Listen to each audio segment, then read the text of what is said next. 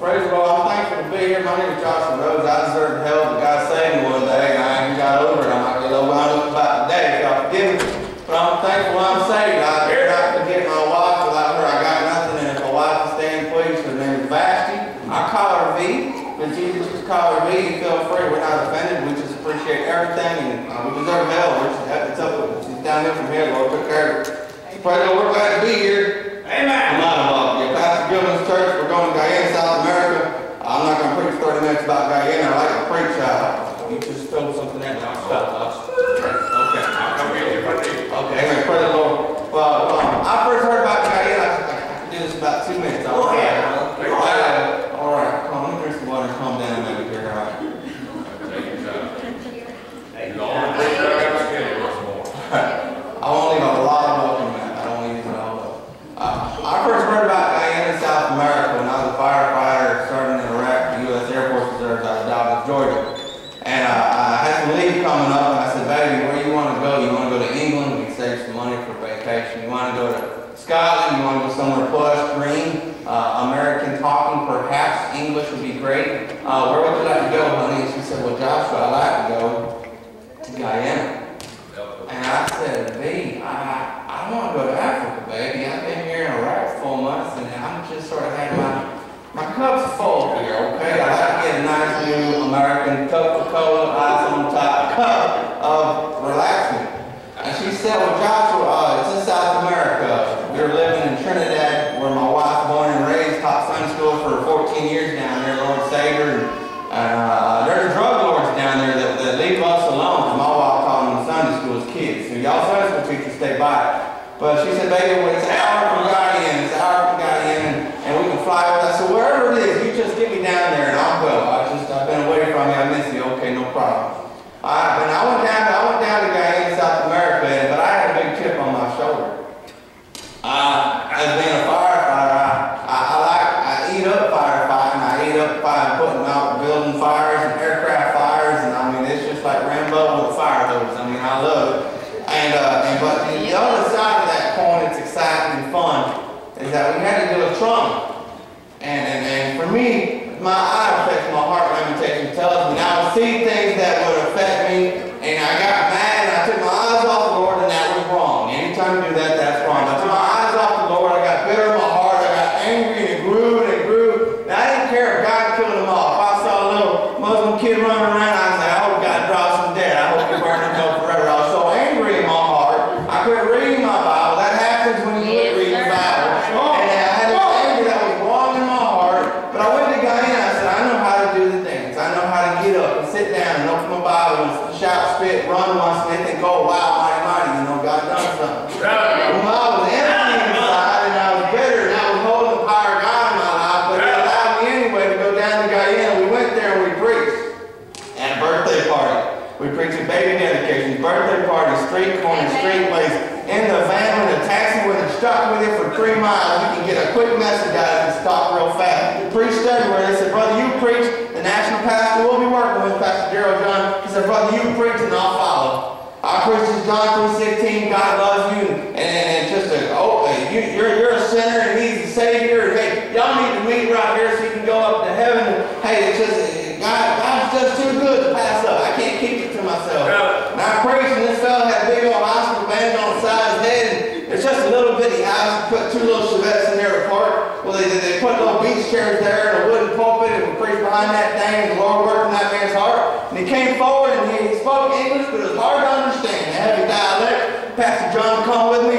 He said, I want to get saved. And so we opened the Bible and led him to the Lord. And I got to hear him with his voice say, Lord, I'm a sinner. I want to get saved. Hey, God saved that man. I'm telling you, whosoever, amen. For God so loved the world. Hey, it's still there. And God still works and saved that man. I was getting excited a little bit like now. And Pastor John said, boy, isn't that good? I said, yes, sir, that's great. That is awesome. Woo! I was excited. He said, boy, you know me a Muslim? Was a Muslim? I said, what? He's a what? Oh, he's a Muslim. I said, no, maybe Hindu. Maybe Buddhist. Not a Muslim, no. No, not a Muslim. He said, a year ago, that man has known me all my life, Brother Josh. That man wouldn't speak to me. He wouldn't talk to me. He'd throw things out his window. I mean, in a little rough Wild West kind of guy in there. And he said, that man wouldn't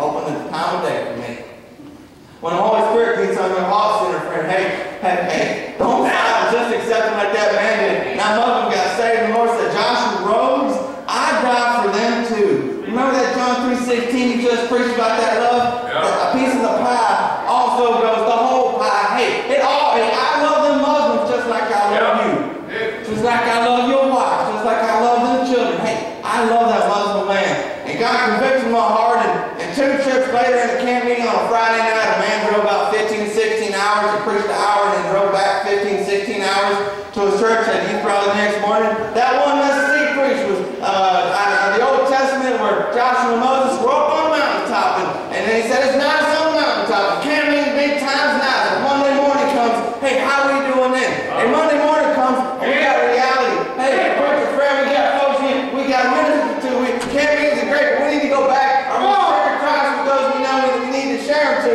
And God said, Josh Rhoades, I need you to go to the church plan and share me, share myself, share my word with those people. Amen. They don't need to be just those people, Josh. They need to be your friends. Yeah. They need to become family. They need to become ones you love. It's not those people. Hey, that's my friends down there. I got pastor friends down there. There's a fella that call him a faker and a bum, but I know him as Freddie. Every time I'm in Trinidad, 3 blocks away, Freddie, hey, what mine? He's riding on that bike as fast as he can. He jumps out. I'm there, hugging him. How are you doing? You think we're brothers? And my wife makes me get checked for lice and everything afterwards. I don't care about none of that. Freddie knows when I see him. Hey, Jesus loves you, Freddie. You gonna go to church with me, Freddie? And let me tell you about Jesus. Every time I see him. And so Lord's going to take time to go into the church planners and to preach. And that's what I'm going to do this morning, amen. Turn your Bible to Judges chapter 7. And you say, what's this got to do with camp meeting or missions or anything? It's in the Word of God. It's just in my heart. So I'll try to be faithful to Him. I'm deserving of hell. I just learned to follow my Father. And so that's just what I want to do here today. If you would, those that can, out of respect to the Word of God, if you stand, please, we read the text here. Judges chapter 7. And we're going to read about a fellow named Gideon. When God can use anyone, He's sure to use Gideon. Judges chapter 7, as I read here, verse 1. Then Jeroboam, who is Gideon, and all the people that were with him, rose up early and pitched beside the well of Herod, so that the host of the Midianites were on the north side of them by the hill of Morah in the valley. And the Lord said unto Gideon, the people that are with thee are too many for me to give the Midianites into their hands, lest Israel vaunt themselves against me, saying, mine own hand hath saved me.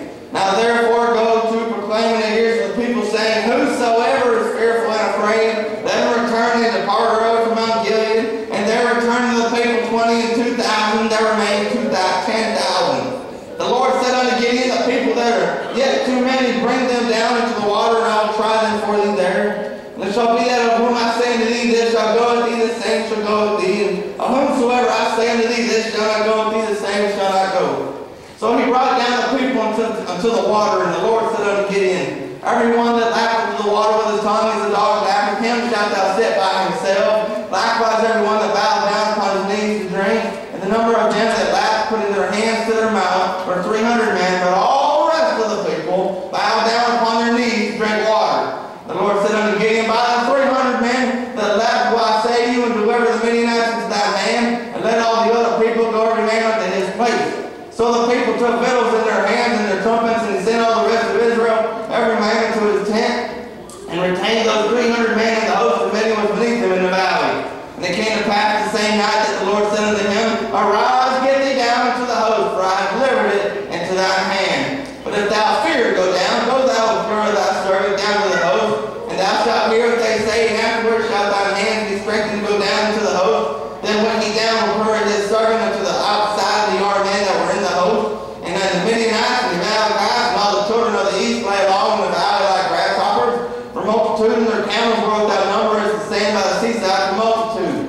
And when Gideon was come, behold, there was a man that told a dream unto his fellow, and said, behold, I dreamed a dream, and lo, a cake of barley bread tumbled into the host of Midian, and came into a tent, and smote it that it fell, and overturned it that the tent lay along. And his fellow answered and said, this is nothing else, save the sword of Gideon, the son of Joash, the man of Israel. For in his hand had God delivered Midian and all the host. And it was so, when Gideon heard the telling of the dream, the interpretation thereof, that he worshipped, returned to the host of Israel, and said, arise, for the Lord hath delivered into your hand the host of Midian. He divided the 300 men into 3 companies. He put a trumpet in every man's hand, with empty pitchers and lamps within the pitchers. And he said, look on me, and do likewise. And behold, when I come to the outside of the camp, it shall be that as I do, so shall ye do. And when I blow with the trumpet, I and all that are with me, then blow ye the trumpets also on every side of the camp, of all the camp, and say, the sword of the Lord and of Gideon. So Gideon and the 100 men that were with him came into the outside of the camp in the beginning of the middle watch. They had newly set the watch. They blew the trumpets. They brake the pitchers that were in their hands. And the 3 companies blew the trumpets and brake the pitchers, and held the lamps in their left hands, and the trumpets in their right hands to blow with all. And they cried, the sword of the Lord and of Gideon. And they stood every man in his place round about the camp, and all those ran and cried and fled. Let's pray. Lord, I come to you now. I thank you, Lord, for this opportunity. But Lord, I need you. I need you just like I did when I got saved, Lord. I need you then. And Lord, I need you now. I just want to be a voice. Lord, John the Baptist had it right. Lord, there's a voice in the wilderness. And Lord, all this rain, I feel like I'm a voice in the swamp. Lord, I pray I just be a voice. Lord, I pray you hide me in your word, Lord Jesus Christ. I pray you be exalted and lifted up. Lord, I pray that we renew our hearts. Lord, I pray that we be willing for the Holy Spirit to prick our heart, Lord, to show us what we need working. Lord, I pray you work in my heart. Lord, this ain't just about preaching to people. Lord, I need you. I need to be preached to. Yeah. Lord, I pray that I apply what I'm preaching. Lord, I pray you help me. I fail you daily. Lord, I pray that I won't fail you now, Lord, in your name. Amen. Thank you. You may be seated. I read about a fellow named Gideon. It takes about